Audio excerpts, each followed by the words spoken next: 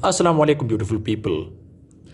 Calculating quantity of materials in 100 CFT block wall.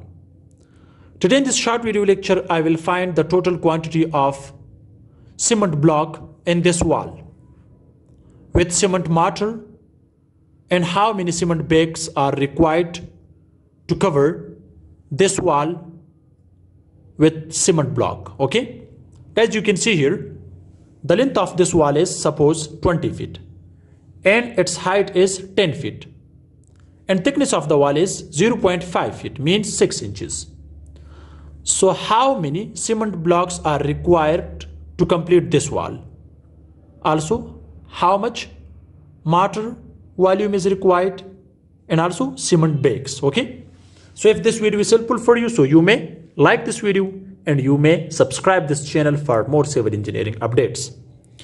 First of all, to find the quantity of cement block, we need to find the volume of wall. Here guys, this is wall. So the length of this wall is 20 feet, height is 10 feet, thickness of the wall is 0.5 feet, means 6 inches. So here guys, the second one is block.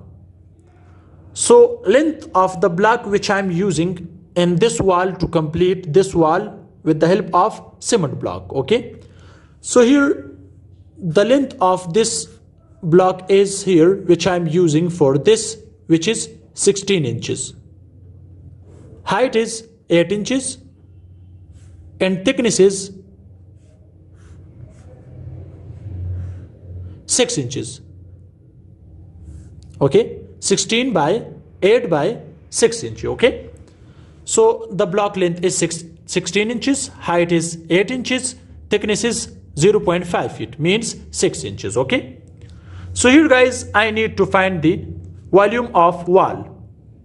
So the volume of wall is L multiplied by H multiplied by T, where L is 20 feet, height is 10 feet, thickness is 0.5 feet. So 20 multiplied 10 multiplied 0.5, so we have total 100 CFT. So therefore the topic is calculating quantity of materials in 100 CFT block wall.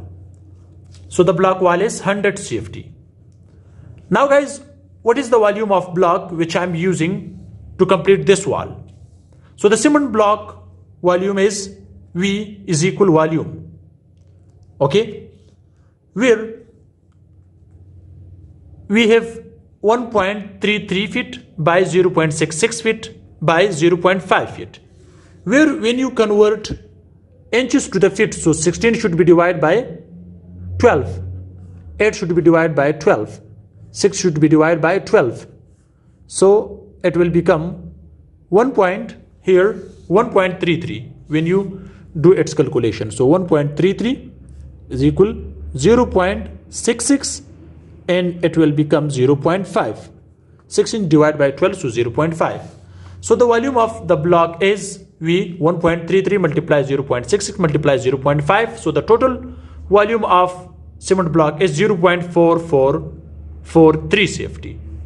So now guys, in second page we have volume of mortar required. Okay, sorry. Here guys, volume of block with mortar. So guys, you can see the volume of block is without mortar, which is 100 CFT. Okay, now the volume of the volume of block is 0.4443 CFT. So now what is the volume of block with mortar? So guys, here clearly you can see this is the wall and you can see the blocks. So the cement thickness is here 3 sutar, so 3 by 8, so it becomes 0.375. So these layers, cement layers, you can see for binding the cement block, so it will become 16 inch plus 3.375 inch. Okay, so therefore with mortar, the volume of the block should become with mortar 16.375. And the height is 8 inches, so it will become 8.375 inch. Okay, so therefore volume of block with mortar 16.375 multiply 8.375 multiply 6. So therefore, to convert these inches to the feet, so 16.375 should be divided by 12, 8.375 should be divided by 12, and 6 inch should be divided by 12.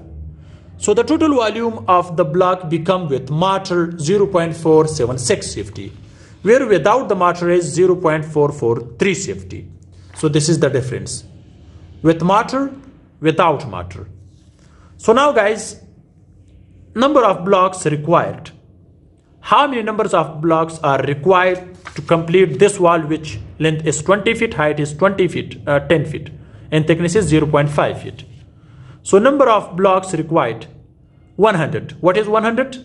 Volume of block, the volume of wall 100 CFT, divided by 0.476 volume of block with mortar, this one. That's why, because we are also using the mortar, so therefore the mortar should be 8 to take the correct quantity of blocks for the wall. So 100 divided by 100 CFT volume of block, volume of wall, divided by volume of block with mortar 0.476. So we required 210 numbers of blocks to complete this wall. Now guys, in the last page we have here volume of mortar. How much mortar is required to complete this wall? So volume of mortar, volume of wall subtract volume of total numbers of blocks. Okay, so 100 is the volume of block, the volume of wall. So 210 numbers are required. So multiply without the mortar, because without the mortar, when we find without the mortar, so then 100 subtract 210 blocks are required. Okay, so without the mortar, volume of the block is 0.443. So therefore, when you do calculation for this, you will get 93.30. Okay, volume of wall without mortar. With mortar, it should be 100 CFT.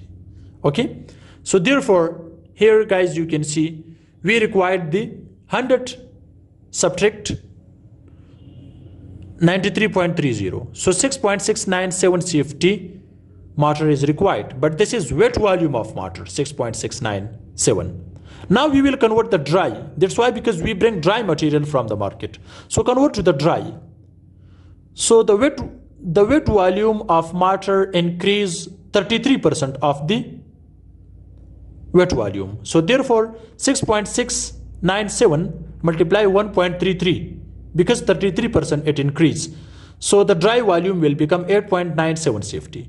So now here we will do the mortar ratio, which is 1:6, where 1 is cement, 6 is sand. So sum of ratio become 7. So volume of cement. Now I need to find the volume of cement. So one part is cement, 6 part is sand. So 1 is cement, so 1 divided by sum of ratio, which is 7, multiply 8.97 dry volume. So we required 1.28 CFT volume of cement. Now I need to find numbers of bags. How many numbers of cement bag is required to complete 10 by 20 by 10 by 0.5 wall, this one, which is 100 CFT. So cement bags 1.28, which is the volume of cement, divided by cement bag, which volume is 1.22. So we required 1.04 cement bags to complete this wall. How to find quantity of cement? So here you can use again 6 divided by 7. So this is for sand. Multiply 8.97. You will get the volume of sand. So guys, this is a short video in which I discussed how to calculate the quantity of materials in 100 CFT block wall. So thanks for watching. See you in next video. Goodbye.